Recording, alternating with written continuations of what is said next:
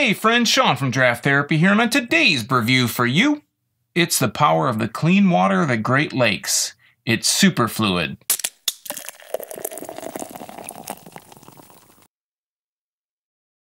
Superfluid is a 9.1% double IPA from Shorts Brewing Company in Elk Rapids, Michigan. Well, friends, it's the new year, and with the new year comes new beer. Seems like between this and Hop Slam, we're looking at a double IPA time of year. Although it seems like every time of year is a double IPA time of year anymore. Short seems to have this never-ending revolving door of new releases. I make a lot of trips to beer stores, and as you can imagine, I see a new release almost every time. I find myself a lot of times walking into stores and seeing on the shelf some Shorts beer I'd never heard of or that I didn't even know was coming out. They surely don't sit around waiting for the next beer trend to come out, and sometimes they try and set them for themselves. Now, Shorts describes Superfluid as having flavors of coconut, pineapple, and tropical fruit. And to me, that almost sounds like a pre-New England style IPA, but this has been around for a few years, so maybe this was a trend that they were starting. Let's take a look at the bottle here, and we will get down to business.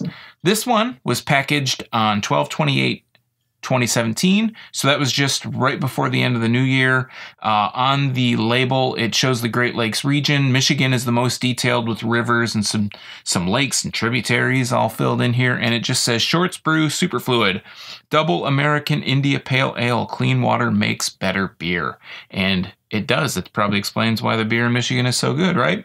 So let's crack this open. I got my handy dandy bottle opener. I've been taking suggestions on other types of bottle openers that I should be getting. I think I've got one in my sights, so don't worry, this one might not be around for much longer. Let's crack the top. Has the typical Shorts label. The person with the shorts on kind of, I would say they're dancing around. That'd be my guess. And let's grab just a regular pint glass. Let's give it a smell. It smells really kind of coconutty. I'm picking coconut up just out of the neck of the bottle. Let's pour it. Hit the edge of that bubble. It's really light. Light in color, that is. It's got actually, the head's filling up. I didn't pour it so great, but the head's filling up quite nicely. It's got about a finger of head. There are a lot of big bubbles on the top here. And sometimes you'll get big bubbles. Whoa, I am picking up coconut big time on this right now. But sometimes you'll get these big bubbles on the top and you'll see them on the side. But this is really densely packed. I have a lot of bigger ones on the top, but really small on the side, real dense. And I am picking up a coconut kind of scent out of this, again, just like I did out of the neck. Maybe a little bit of pineapple, and I think they're right. I do smell, at least, I do smell coconut, I do smell the pineapple, and I am picking up on some of the tropical kind of scents to it. Meanwhile, the clarity, it's pretty clear. It's not as clear as Hop Slam was. It is a little bit denser, a little bit thicker, a little hazier. A lot of bubbles on this, which I think Hop Slam, I don't think I had so many bubbles. It was kind of like it settled and that was it. Yeah, but this one I'm getting a lot of carbonation up the side. Let's take a drink.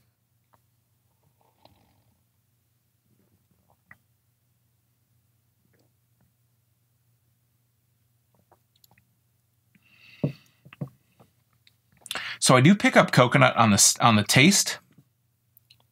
Maybe tangerine or orange, like a bit of a bitter orange.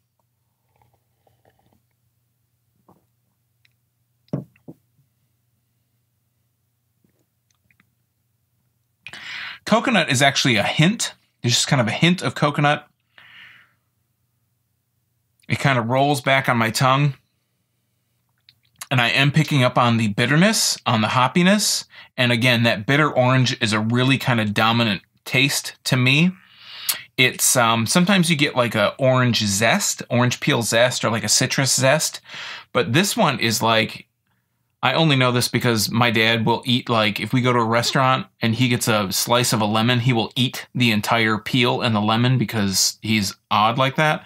But I'm actually kind of picking up, I've done it just because he does it and I want to try it. The aftertaste tastes like if you took an orange and instead of peeling it and eating the orange, eating the fruit in the center, you just ate the peel and the orange. So it's really zesty, really strong, citrusy, orangey bitterness.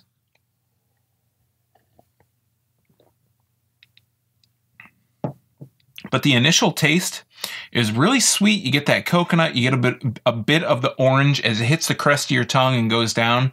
That's when the kind of the bitterness begins to activate. It's slight bitterness on the crest of your tongue. It's not a lot of bitterness. But then the aftertaste that sets in is that really zesty, bitter orange taste.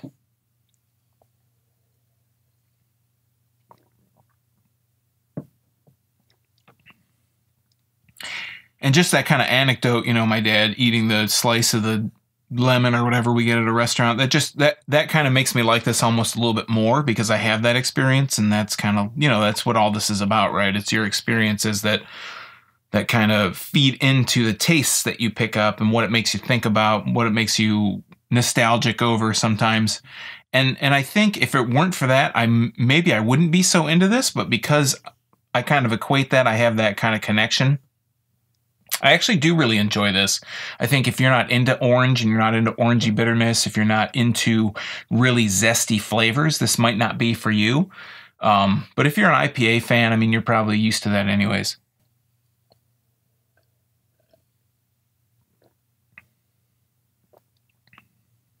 But yeah, it's really subtle. The sweetness is subtle. It's not super sweet. I take back what I said about being a pre-New England style IPA. This has no resemblance whatsoever to a New England style IPA at all.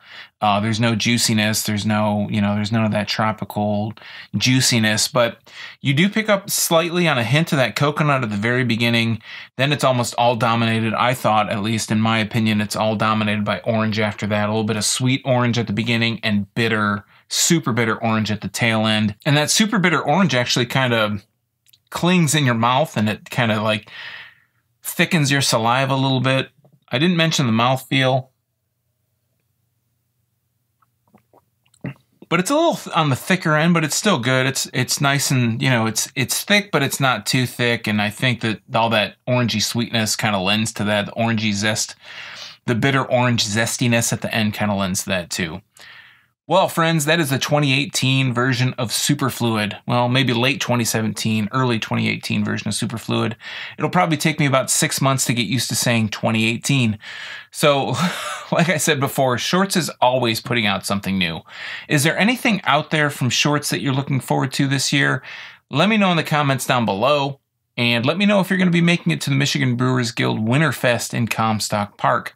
While you're down there, why not like, subscribe, and share this video with your friends? It's all absolutely free to viewers just like you.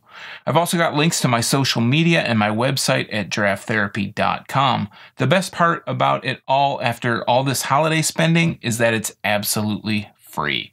So until next time, I'm Shaw from Draft Therapy. Thanks for stopping by, and remember, drink craft beer, support your local breweries, and don't forget to treat yourself to a little draft therapy. Thanks for watching. Cheers.